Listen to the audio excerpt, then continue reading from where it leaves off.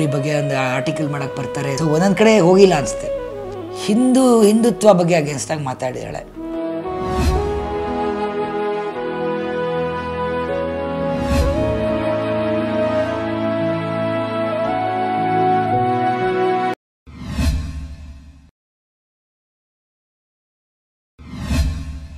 ಅಲ್ಲಿ ಜನ ಆಗಲೇ ಸೇರ್ಕೊಂಡಿದ್ರು, ಆಗಲೇ ಅಲ್ಲೇ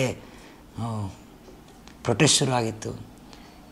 ಅದು ಏನಾಗಿದೆ ಅಂದರೆ ಆ 2 ವರ್ಷ ನನಗೆ ಇನ್ನೂ ಒಂದ್ಸತಿ ನಂಬೋದಿಲ್ಲ ಅವಳು ಇಲ್ಲ ಅಂತ, ಎಲ್ಲೋ ಇದ್ದಾಳೆ ಅಂತ. ಯಾಕಂದರೆ ಪ್ರತಿ ವಾರ ನನಗೆ ಕೆಲಸ ಕೊಡ್ತಾಳೆ ಅವಳು.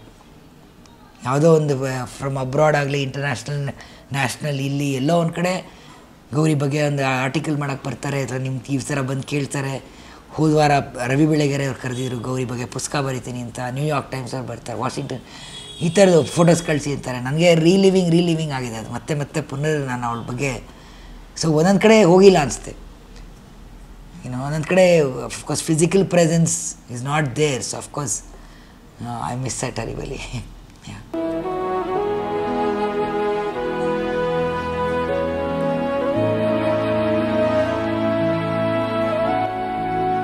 ನನ್ನ ಮಗಳಿಗೆ ಭಾಳ ಕ್ಲೋಸ್ ಇದ್ದ ಅವಳು, ಅವ್ವ ಅಂತಲೇ ಕರೀತಾ ಇದ್ದ ಅವಳಿಗೆ. ಇಲ್ಲ, ಒಂದು ನನಗೆ ಇನ್ಸ್ಪೆಕ್ಟರ್ ಕೊನೆಗೆ ಹೇಳಿದ್ದು, ಟೀಮ್ ಹೇಳಿದ್ದು, ಅವಳು ಹಿಂದುತ್ವ ಬಗ್ಗೆ ಅಗೇನ್ಸ್ಟಾಗಿ ಮಾತಾಡಿದಾಳೆ.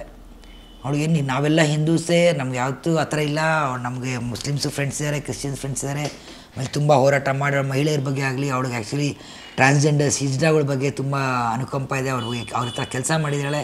ಯಾವತ್ತೋ ಒಂದು 12 ಗಂಟೆ ರಾತ್ರಿಗೆ ಹಿಜ್ಡಾಗಿ ಯಾರೋ ಪೊಲೀಸ್ ಟಾರ್ಚರ್ ಮಾಡ್ತಾರೆ, ಹೋಗಿ ಲಾಯರ್ ಕರ್ಕೊಂಡು ಅವ್ರನ್ನ ಬಿಡಿಸಿ ಬಂದಿರೋ ಸನ್ನಿವೇಶಗಳಿದೆ.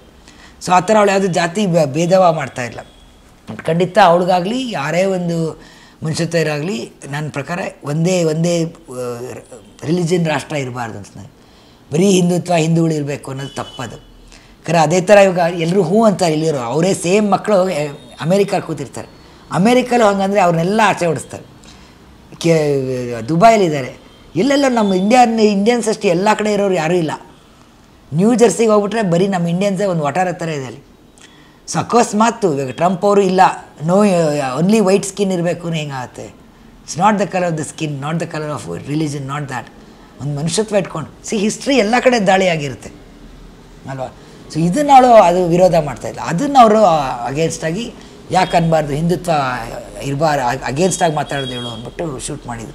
ಅದು ಒಂದೇ ಕಾರಣಕ್ಕೆ. ಯಾಕಂದ್ರೆ ನನಗೆ ಗೊತ್ತಿರೋ ಪರಶುರಾಮ್ ಅಂತ ಅವ್ನಿಗೆ ಟ್ರಿಗರ್ ಮಾಡಿದವನು, ಅವಳು ಜರ್ನಲಿಸ್ಟ್ ಅಂತ ಗೊತ್ತಿಲ್ಲ, ಅವಳು ಆ್ಯಕ್ಟಿವಿಸ್ಟ್ ಅಂತ ಗೊತ್ತಿಲ್ಲ, ಏನೂ ಗೊತ್ತಿಲ್ಲ. ಬರೀ ಇದೊಂದನ್ನೇ ಅವ್ರಿಗೆ ತಲೆ ತುಂಬಿದ್ದಾರೆ. ಆ ಫೋಕಸ್ ಇಟ್ಕೊಂಡು ಅಷ್ಟಕ್ಕೆ ಮಾತ್ರ ಸಾಯಿಸ್ತಾರೆ.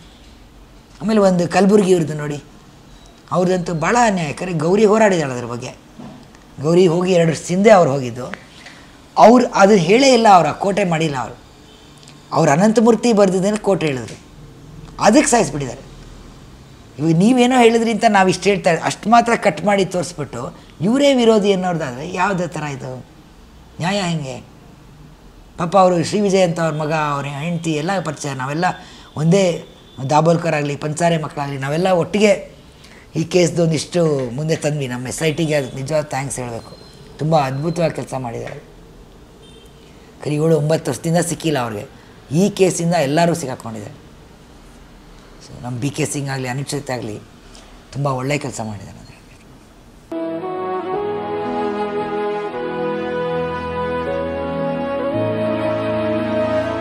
ನೀವು ನೋಡ್ತಾ ಇದ್ದೀರಾ ಚಿತ್ತಾರ Kannada YouTube channel. So please like ಮಾಡಿ, ಶೇರ್ ಮಾಡಿ ಆ್ಯಂಡ್ ಸಬ್ಸ್ಕ್ರೈಬ್ ಮಾಡಿ ಅಂತ ಕೇಳ್ಕೊಳ್ತೀನಿ. ಚಿತ್ತಾರ ಕನ್ನಡ ಯೂಟ್ಯೂಬ್ ಚಾನಲ್, ಅದಕ್ಕೆ ಸಬ್ಸ್ಕ್ರೈಬ್ ಆಗಿ, ಲೈಕ್ ಮಾಡಿ, ಬೆಲ್ ಐಕಾನ್ ಅಲ್ಲಿ. ಚಿತ್ತಾರ ಕನ್ನಡ ಯೂಟ್ಯೂಬ್ ಚಾನಲ್ ಲೈಕ್ ಮಾಡಿ, ಸಬ್ಸ್ಕ್ರೈಬ್ ಮಾಡಿ. ಯಾಕಂತಂದರೆ ಸೂಪರ್ ಆಗಿರುವಂಥ ಒಂದು ಮೆಚ್ಯೂರ್ಡ್ ಲೆವೆಲ್ ಆಫ್ ಇಂಟರ್ವ್ಯೂ ಎಲ್ಲ ಆರ್ಟಿಸ್ಟು ನಿಮಗೆ ಸಿಗುತ್ತೆ ಆ್ಯಂಡ್ ತುಂಬಾ ಒಂದು ಇನ್ಫಾರ್ಮೇಟಿವ್ ಆಗಿರುತ್ತೆ.